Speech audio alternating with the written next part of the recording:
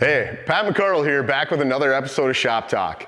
Today, all about how you go from a brand new belt to getting beautiful longevity out of your used one. So I'm holding in my hand here one that's got a few thousand miles, still good to go. And I want to tell you guys, how do you take one that looks like this, use it for a long time so that it still has plenty of life in it, looking like this. All right, so the first thing you gotta know about a new belt is how do you actually break this thing in? So I got the clutch cover pulled off this Pro XP so you guys can see everything going on. So we got the primary clutch here, we got the secondary here, and the belt that connects the two. So the first thing we gotta understand about a brand new belt is that you actually need to match the angle of this belt to the angle of the sheaves on the clutch. So when you think about that, when you got a brand new belt, you know, it's kind of got, well, you can see one right here, right? It's got an angle on each side, and that angle isn't always perfect to what the clutch is. So in the first about 50 miles of riding, what you're trying to do is actually match this belt perfectly to those clutches. So in order to do that, if you're riding easy trails or things that don't have a lot of load, high gear's okay, but it's gonna take you about 50 miles. You're gonna wanna vary the throttle and don't go wide open. So kind of think quarter throttle to 3/4 throttle, and keep your speeds in that 20 to 50 range as you go. If you're running in the dunes and you end up having to replace a belt, then low gear is your best friend and stay in the little baby dunes. It's gonna take you about 5 to 10 miles, and be sure you run an all-wheel drive when you're in those heavy loaded conditions like dunes, because if not, you can actually damage your belt right away. So the biggest thing that happens when you got a brand new belt is that you actually create a bit extra heat because that belt is working to match those clutch sheaves, and you wanna be able to get those perfectly matched before you put full power through this system to make sure that you got a belt that can go from this, the one I showed you here that's got almost 3,000 miles on it and still in good condition to keep running. So a couple other things about belt break-in that we hear guys talking about. You know, some people think, hey, I gotta take a bunch of dish soap and water and wash this thing off. Well, there's really no mold release on these newer belts, so you don't have to worry about that. You can take a dry belt right out of the box, put it into your machine. The other thing, when you're starting out, don't be towing another unit, don't be trying to find super heavy road loads, don't be trying to use your vehicle for like massive work, especially if you got maybe a Ranger or a Sportsman, until you get that belt fully broken in. So what are some of the things that we hear about people doing that actually destroy belts real fast? Well, the first one is not using low gear when you need it. So when you think you bought a brand new Razor, I'm going to load this thing on my trailer, best thing you can do, shift that sucker into low, put it in all-wheel drive, and actually get into the throttle enough to get the wheels rolling. So where we see a lot of people go wrong is they treat it like their truck that's got a torque converter. They ease into the throttle thinking they're actually taking it easy on their machine, but you're actually tending to hourglass or spin burn this belt. I'll show you what that looks like in a little bit. The next thing to think about is when you're sitting on a hill going up, don't use the throttle to hold it there, right? You want to use the brake to hold it, and don't keep your engine revved to just into clutch engagement. So say, 17, 18, 1900 RPM, where your wheels aren't moving, but your engine's revved up off idle. That's a terrible plan because it's gonna basically be hourglassing the belt right where the primary is trying to grab it as that engine's spooling up and that clutch is starting to pinch. The other thing, when you're in real technical terrain, again, be in all-wheel drive, make sure you keep it in low gear when you're going up and over obstacles, and when you're running in dunes, all-wheel drive is actually your best friend. So think about two-wheel drive like a boat when some guy hits the throttle and it's starting to auger in and it's just pushing that bow wave. And then all-wheel drive like a boat's coming up on plane. It's just a lot less load and it's gonna be easier on your belt to run that way. So anytime you see us running out in the dunes, we're almost always in all-wheel drive for that very reason, because we know we wanna keep belts in and not have to pull over to help our buddies change them all the time. So what are some things you can do to actually extend the belt life, that aren't just bad areas that you're thinking of? So we talked a little bit about it, but how you engage this belt properly is you actually get into the throttle hard enough to get the wheels of the vehicle moving. So don't just ease into your throttle thinking like, oh, it's like my car, I'm just gonna baby it along. No, you actually wanna push that throttle hard enough to get the whole vehicle to engage the belt and start moving. So that way you don't hourglass the belt. The other things when you think are throttle control in different environments. So, if you're in sand, if you're in mud, again, if those wheels are stuck, you got to get into the throttle enough to get them spinning versus just having them stay still. And if you're going slow speeds, shift into low because you're going to get better gear ratio advantage through the transmission versus putting it all through the belt. Another thing when you're sitting on a hill, if you're pointed uphill and you're worried about that vehicle rolling back, again, you don't really want to hold the brake and get into the throttle kind of at the same time, but you want to hold the brake with your left foot enough that you can get into the throttle as you're releasing the brake so that your machine takes off going up instead of rocking backwards first, because that's going to put more load into the belt as you get going in that condition. I think another good tip for people is if you got a trip coming up and you want to have a spare belt handy, don't just take one out of the box. Actually take your belt, put it on your machine, go through that 50-mile break-in. That way you got a belt that's perfectly matched to the clutch sheave, so it's ready to go when you need it, if you ever got to swap it out. And another tip to think about is you see how you can see Polaris and the part number across the top of the belt here? You always want to install it so you can read that from the outside of the machine. That way when you take your used belt off and go to put it back on, you don't accidentally spin it around. So if you just remember, read it from the top down from the outside, you always get the belt back in the same way it came off. So great practice there for anybody thinking about belt swaps. All right, so the other thing you gotta know, after you've been running hard, going for long pulls, or maybe you've been climbing Oldsmobile Hill out in Glamis for a while, you end up getting a lot of heat in your belt. So one of the best things you can do is actually shift that sucker to low gear and go run for a mile or two at a moderate pace. Because in low, your clutches spin faster, so you're gonna get more airflow through. It's gonna pull the heat from the belt into the clutches, from the clutches into the air, and exhaust it out. Another thing I like doing and telling people too, especially if you're running real high load environments like the dunes, is actually when you're done riding, throw that thing in park. Actually, while you're working on taking your gear off, just lightly rest your foot on the throttle, rev it up to about 3,000 to 4,000 RPM. It doesn't need to be super fast, but enough to engage and get that belt spinning. And do that for about a half a minute. So think of it as the amount of time it takes you to like pull off your helmet and goggles, take your gloves off, undo your seatbelt or harness and step out of your machine. And then just let the engine idle until the cooling fan kicks off, and then everything's kind of at the lowest temp it can be, because there's always a bit of heat soak that occurs after you park while all the heat that's in the bottom of the motor kind of works its way up. So that's another easy thing you can do to extend your belt longevity versus just jamming it in park, turning off the key, and letting that belt get hot where it contacts the clutches. All right, so I got an old poster on the wall here that some of our dealerships may still have back in their service bays that actually shows a lot of the issues that people can have with belts, from doing things maybe the wrong way or just not understanding how a clutch and CVT work. But I want to start with this hourglassing. So you can see there's kind of a narrow spot that's about, 4 to 6 inches long, and that's right where this belt would wrap around the primary, and that's where you'll see that damage.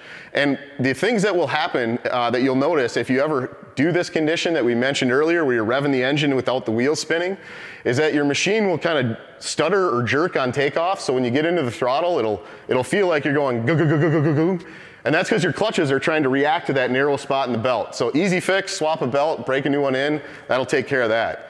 Glazing, the next one here, we do also see if people get contamination. So, if you end up getting any oil or, you got a belt that's just way beyond its service life, it'll start to get real shiny and it'll start to get real skinny from that belt slipping across the whole length of the belt.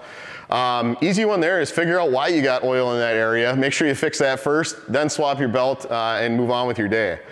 Broken belts and disintegration are probably the other ones that aren't, maybe as common, but we end up seeing. And really, like this disintegration or a broken belt, a lot of times this broken belt is often going to be from like a shock load. So maybe you're going from a looser terrain to one that's got way more traction, and that driveline takes a big impact load. This isn't as common with our newer belt technologies, but disintegration, you'll see people that run into this when their belts just let go. And a lot of times you'll get this when you don't have a proper break-in and your belt's running too hot, and you keep pushing it hard, and maybe you don't follow some of those best practices I talked about. So now we're gonna jump back and I'm gonna show you how to swap out a belt and how easy that is. All right, so real quick, what are the tools you need to actually get at your clutch and belt, and what do you need to be able to swap it out? So your razor should come with a toolkit that looks about like this, and inside there's 3 handy tools that you're gonna want. The first one looks like this. It's basically an 8mm nut driver on one end with a square drive on the other.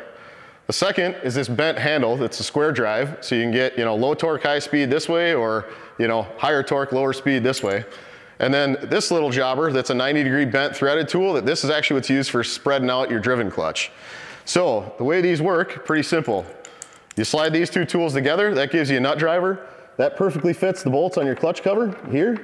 And it also fits the hose clamps that go on this big duct that I already removed that you can see right here. So pretty simple operation there, but you can use that for removing this duct.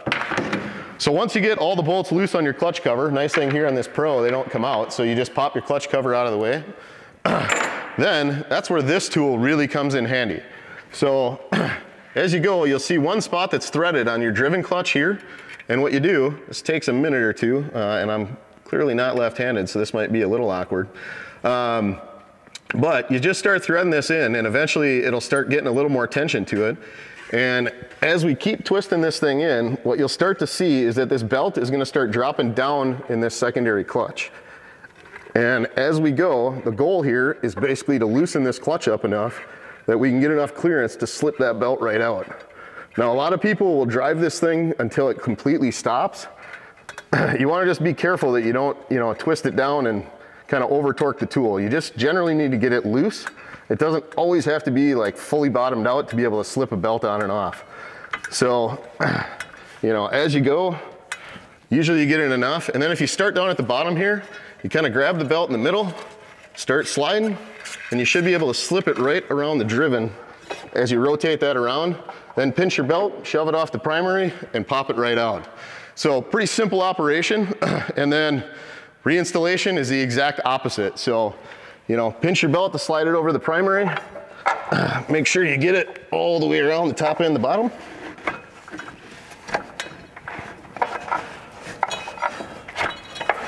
Then start at the bottom.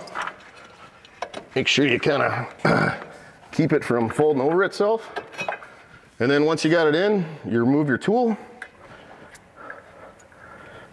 And you'll notice that as the tool's coming out and loosening, that the clutch kind of stays spread out. And this is one other thing to pay attention to here.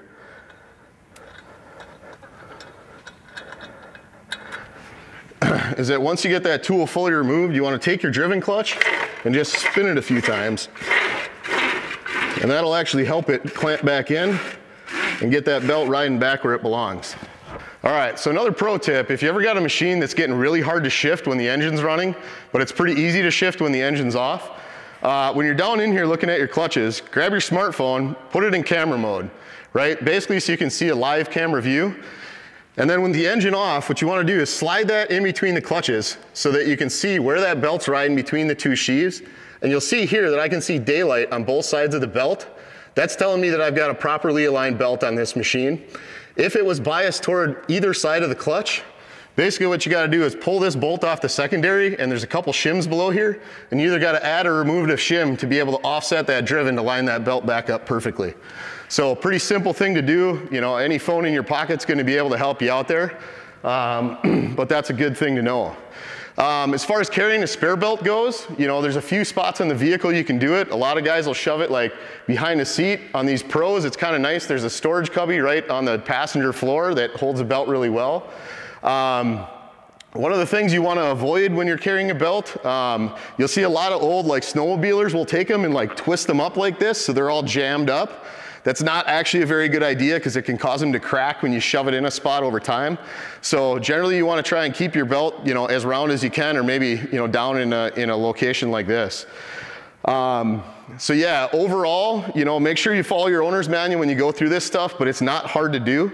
And I think, yeah, it's pretty easy if you kind of follow some of these tips and tricks to be able to get a belt, that starts like this and ends up like this, where you still got plenty of life left in it, even after a few thousand miles of use.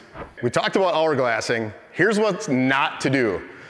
We got this clutch cover off so you guys can see it, but we're gonna go start this engine, hold the brake pedal, shift this thing to high and rev it up so you can see what happens when your wheels aren't moving and your engine's trying to grab that belt with the primary as it revs up.